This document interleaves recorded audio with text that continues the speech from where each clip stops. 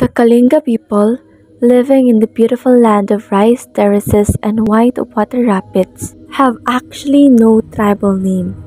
They call themselves Takugami, we are men, or Ilutakami, we are the people of earth.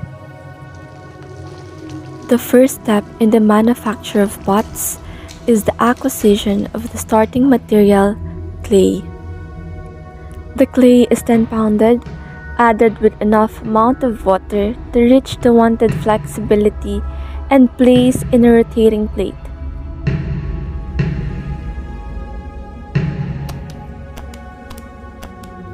Using the hand modeling and coil and scrape techniques, the height, thickness, and shape of the pot is established.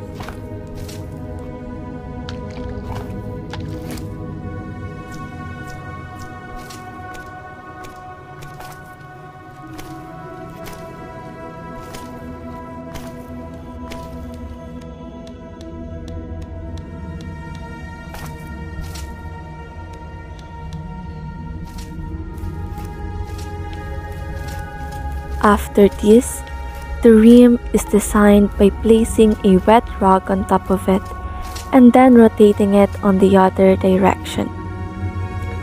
Furthermore, scraping of the walls can also be done if the walls produced are too thick. The pot, after the modeling stage, is then dried for a short period of time before the base is shaped. In some cases, pots are also painted with red hematite paint.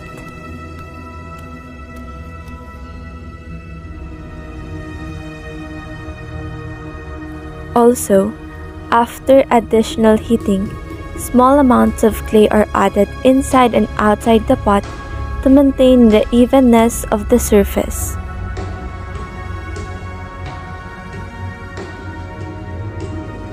A polishing step can also be done through the use of a polishing stone.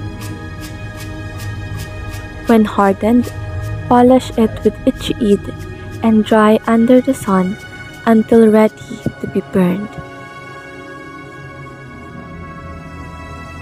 Prepare and arrange the alikatong for the pots to be burned.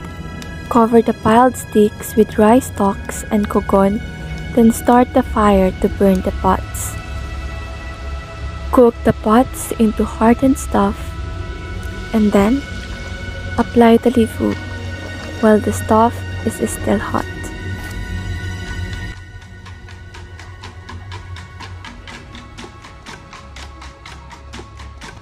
Giving back not just through buying but through educating ourselves.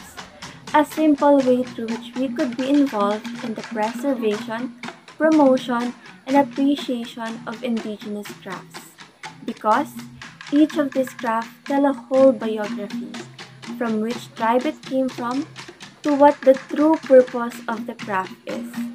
This is Annalie S. Donato of 3BEE, and I am Indigenous.